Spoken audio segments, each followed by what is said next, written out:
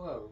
Our indoor environments are very important to our health, and one of the unseen health hazards these days is wireless radiation. Microwaves from cell towers, smart meters, cell phones, Bluetooth, all the above, and of course radio towers.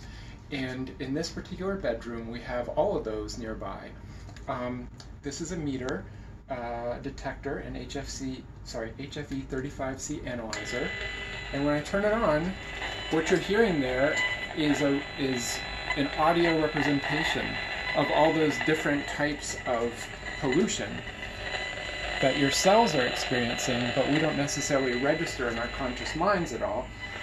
So one of the things that was suggested to me to reduce this pollution from living space is to put an aluminum screen up, shielding the walls and especially the windows. The walls are already somewhat shielding, but the window really isn't. There's a steel screen, but the steel isn't very effective. So right now our readings are around 1,000 and even up to 2,000. That's about 1,000 to 2,000 times higher than recommended. And so I'm just going to pull the screen up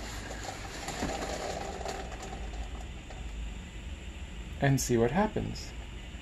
And all that noise went away and the levels dropped literally by 5 to 10 times.